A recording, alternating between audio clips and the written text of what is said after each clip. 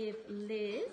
Liz is one of our dogs to be syndicated in our first 3-dog syndicate that we are offering as from the 1st of February, and will be advertised nationally, which is very exciting, something we've not been able to do before.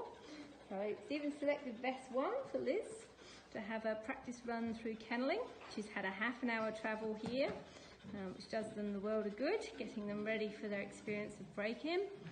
She's going to come up and over the vet table. It was a bit of a nerve-wracking experience. The more times they do it, the better they go. Nothing to be afraid of here. That's good. And we'll get her down. And we'll just pop her through the scales. Have a look and see how much she weighs. She's looking really well. Nice and shiny, very happy.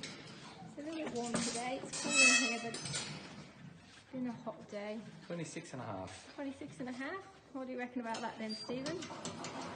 She's had another growth spurt, so I think there's another kilo plus to put on from now to the breakers at the end of the month. So lovely length, lovely long and lean, so we just got to put a little bit more weight on, which we will, and hopefully she breaks in good.